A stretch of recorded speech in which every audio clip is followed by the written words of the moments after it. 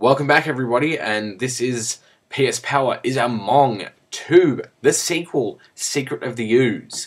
I'm going to make an effort to make this my last pspower video, but as everyone knows, he makes terrible videos, so it's going to be hard for me to kind of resist.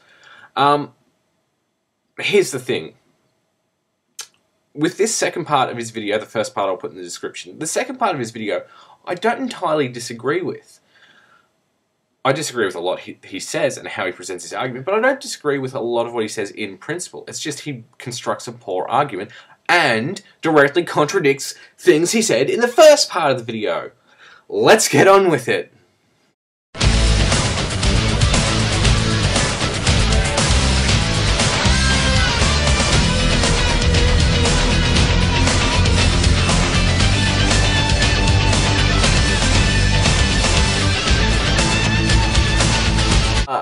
I think everyone got the point of it the second time you made the whole WWF then and WWE now joke. And besides, you're talking about TNA in this video. Well, this part of the video. So, what? Oh, whatever. In recent times, Eric Bischoff's on-screen character, named Eric Bischoff, has feuded with the X Division. Eric Bischoff has dismissed the X Division as nothing but crap. I'm here to say, I agree. It is crap. You know, sometimes when watching your videos, I wonder if you can tell the difference between reality and fiction. This just makes me question it just that little bit more. Whatever. We'll just keep going. Because in my opinion, not only does the X Division seem to carry very limited appeal beyond the fanboys. Yeah, because, you know, you don't want to do anything that appeals to your die-hard fan base. You know, that's just absurd. It's also arguably causing as much damage to wrestling as the WWE PG era is.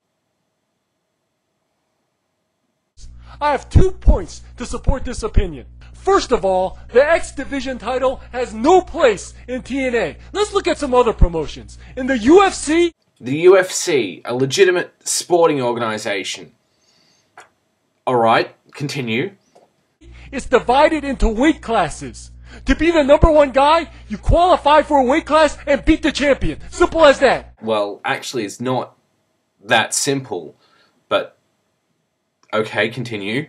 In the WWF, you had your world title, who's the #1 guy, and then you had the Intercontinental title, who's pretty much the #2 guy. Wrestlers climbed the ladder through the Intercontinental title to the world title. It was very clear. Simple as that. The frameworks for these titles were very clear. Okay, you used the weight class example. Okay, I was following you. That was fair enough. Then the Intercontinental title and the World title, and the Intercontinental Champion is the #2 guy, and it's the step up to go to the World title. Alright, that's how it's being booked. Yes. Continue. Now what the hell is the X Division? Where does it belong? TNA likes to say it's not about weight classes, it's about attitude. Attitude? What the hell does that mean?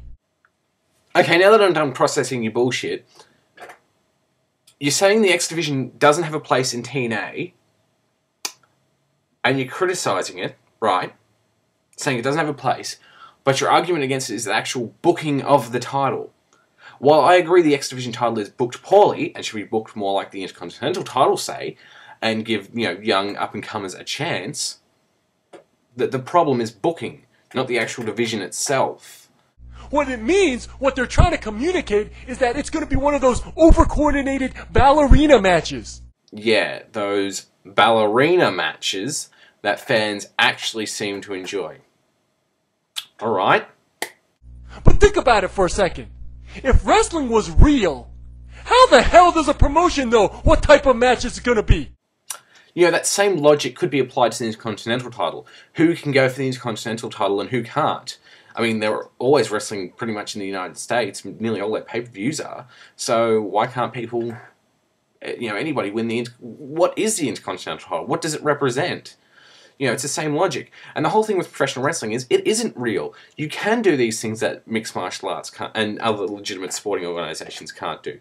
You can create titles that appeal to specific tastes in wrestling, and that's an asset, not a detriment, because then fans know what they're going to be getting into. Fans naturally like one style over another a lot of the time, And this is, a case where you can showcase a certain type of style. The only way a promotion can predict what type of match it's going to be is if the wrestlers agree to wrestle that type of match beforehand, because wrestling's fake. You're advertising that wrestling's fake. Yeah, because wrestling is fake. It's not the kayfabe era anymore. In fact, your favorite era, the Attitude Era, one of the key things that defined the Attitude Era was the breaking kayfabe, was saying, yeah, it's fake in many ways. Fans, everybody knows wrestling's fake. You're not fooling anybody anymore. They know the jig is up. It's fiction, but people still enjoy fiction. It's just fiction that happens in a ring in the context of it's sport. But you can still do things with it that you can't do in actual sports like MMA or what have you. A promotion should base its titles off weight classes and or hierarchy. That's it. Except there's flaws with both those. When you go with weight classes, what are you going to have? Heavyweight, light heavyweight, or cruiserweight, or junior heavyweight? You're already... They're going to... You're relegating certain half of your roster into a certain division anyway.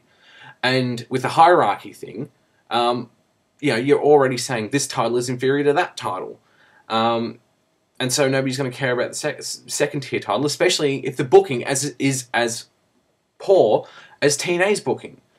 You can't base a title off a type of match. It's like having a high flyers title, or a brawlers title, or a technical wrestlers title. Or the, hardcore title in the WWF Attitude Era. Or the ROH Pure title, which was a different set of rules. If wrestling's real, you can't predict what kind of attitude the match is going to have.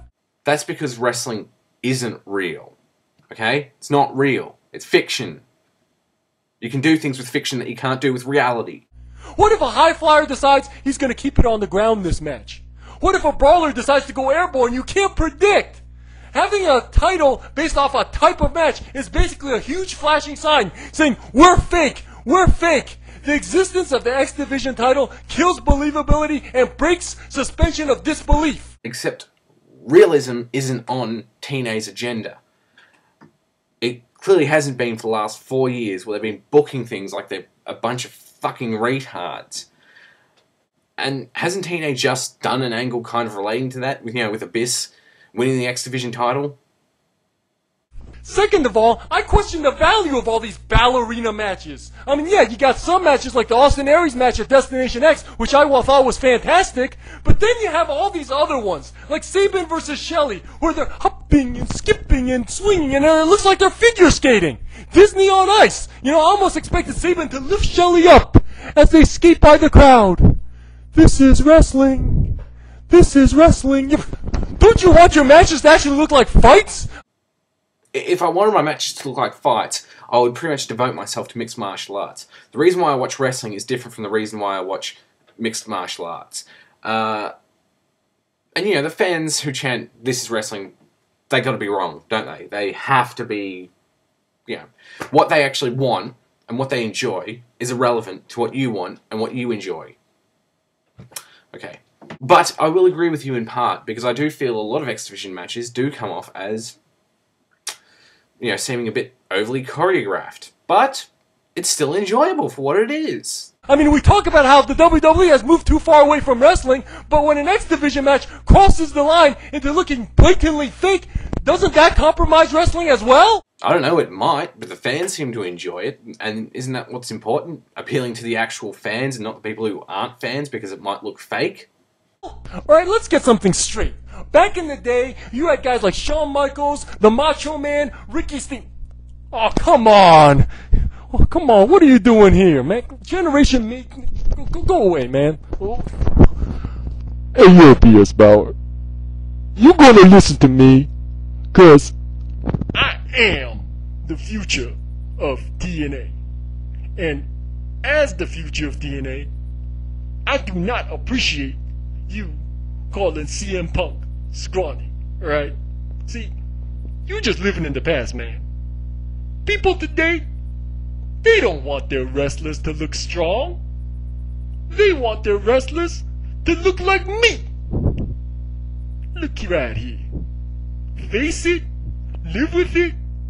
This right here is the new look of professional wrestling. So what do you have to say about that? Get out of here! Stupid cartwheeling Cabbage Patch Kid. Whew. Where was I? Oh yeah, high-flying matches. Let's get something straight, alright? The X Division does not define high-flying matches. You had guys like Shawn Michaels, the Macho Man, Ricky Steamboat, and RVD that were tearing it up before there even was an X Division. And they were doing it in these badass matches that I would take over the X Division any day. Continue. I remember when Shawn Michaels was going to fight the British Bulldog on Raw. I was so excited for that match that I thought about it all day, couldn't sleep that night, then thought about it all day in school the next day, all the way up until the show. Why? Did it have anything to do with you being like 6 or 7 or 8 years old? I mean, that might play a part. Why? Because I knew it was going to be this badass, high-flying, high-impact match featuring two of the biggest stars in professional wrestling. Think about this. You were excited about the match because you knew what you were going to be getting.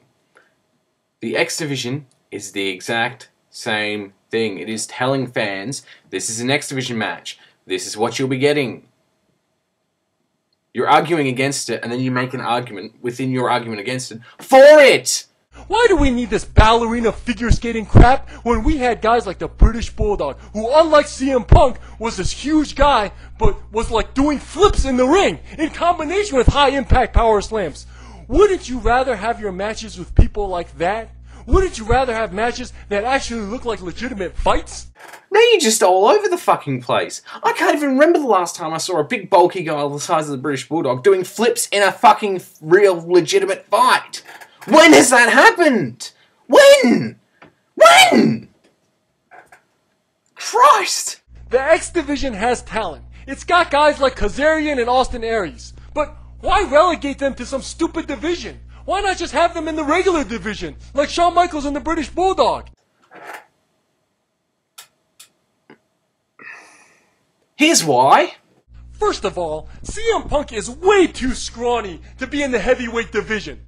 Instead of Austin Aries versus some ballerina chasing some big plastic X, why not Austin Aries versus Kurt Angle chasing the world title just like everybody else? When me and my friend went to Saturday night's main event and CM Punk walked out with the heavyweight title, my friend was in shock. He was like, "That shrimp is the heavyweight champion?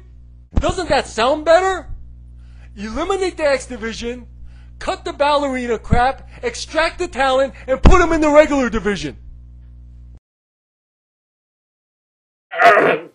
So what? So you can complain about those guys being too small to be in the heavyweight division like you did with CM Punk?